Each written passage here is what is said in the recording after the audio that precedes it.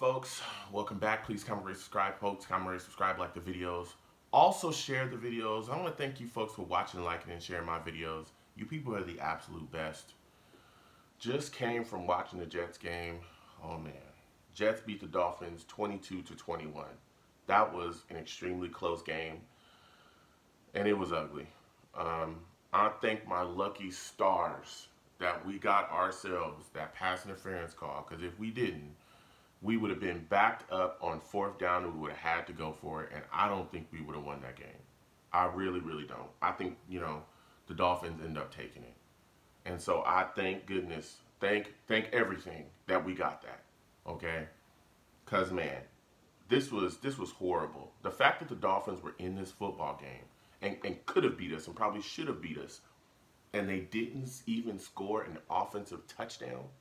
They didn't score a touchdown in this game. Their kicker did all the work. And we're lucky that he actually missed a field goal in this game. Or anything that we would have did before wouldn't have mattered. We wouldn't have been able to kick a field goal and take the game. Whew. Adam Gase is, man, let me tell you something. The lack of adjustments in this game, particularly in the second half offensively, that hurt us more than damn near anything else. I mean, he just does the same thing over and over. What do we talk about every week with Sam?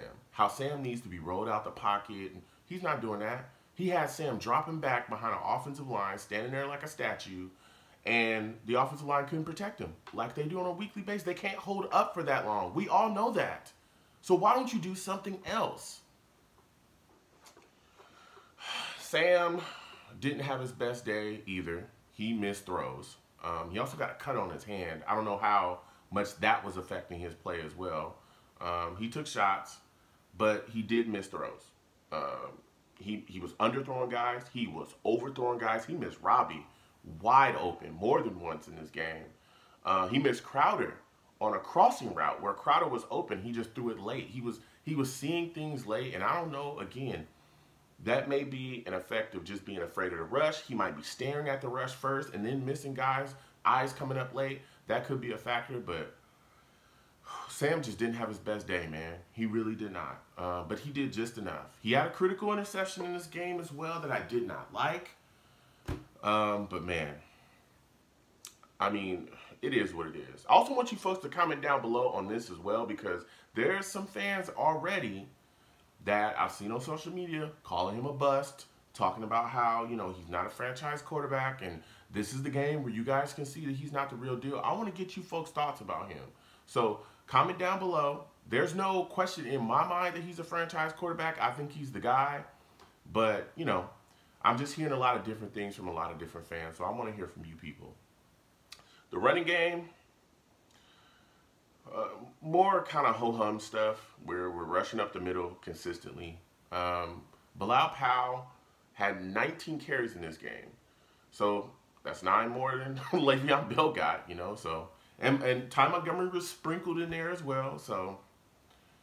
But there was a lot of drops as well from our wide receivers. There was drops. I think Crowder had a drop. I know Demaryius Thomas had a drop. I think he had more than one drop.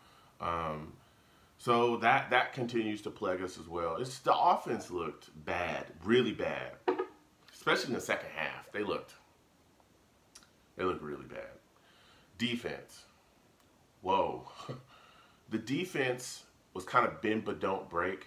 There were a lot of penalties, first off. A lot of penalties that helped extend the Dolphins' drives. Killed us. There was an early face mask, I think, by Quinnen Williams, who ended up leaving the game eventually because of a stinger. He didn't do too much in this game. Still waiting on him to kind of come around. Comment down below. Let me know what you think about Quinnen Williams, because I know a lot of people have a lot of things to say about him. Man, but there was that. There was a lot of there was a roughing the passer call that helped extend the drive as well. There was just a lot of calls by on this Jets defense that really helped the Dolphins just get out of sticky situations, and that didn't help us at all. We couldn't get our hands on Ryan Fitzpatrick.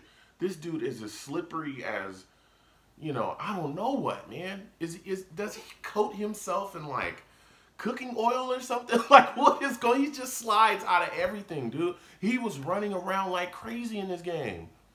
Running around like crazy. We could not just keep him in the pocket and get him down. This guy was moving. He was juking. He was jumping forward and, you know, getting first downs or just getting out of bad situations. We just could not get this guy down. Damn, man.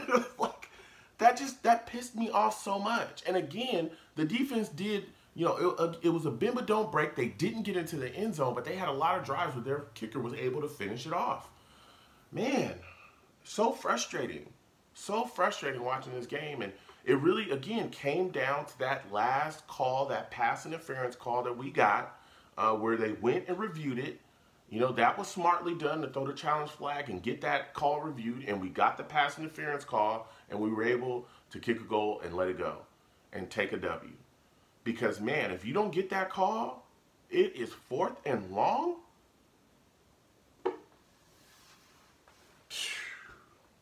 This was ugly, man. This was ugly. And again, in this game, the holes in coaching are glaring. The holes in the coaching are glaring. The holes in the roster are glaring. Glaring. You can see it, dude. You can see that we're not being coached right, and you can also see that there's issues elsewhere.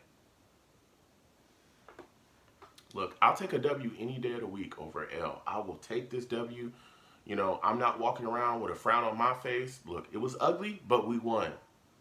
But man, when you're competing against a Dolphins team that is complete trash, they're starting a ton of rookies. You know, they got a bunch of guys that they're signing like a couple days before we play, and they don't score an offensive touchdown, and they are still in the game and could have beat us. If that doesn't concern, you know, some other Jets fans, I don't know what to tell you. It's a big concern for me. And you got to point directly at Adam Gase for that. So, with all of it, the nasty play of Darnold, the dealing with Gase, the defense, the issues we had up front, again, a W is a W, and I will take it, all right? Folks, comment down below. Let me know what you people think about this game. Let me know what you think about Sam Darnold, Quinnen Williams, Adam Gase. You know, a W is a W, and I'll take it. But, man, I'm definitely worried. So, you folks have a good one. Peace.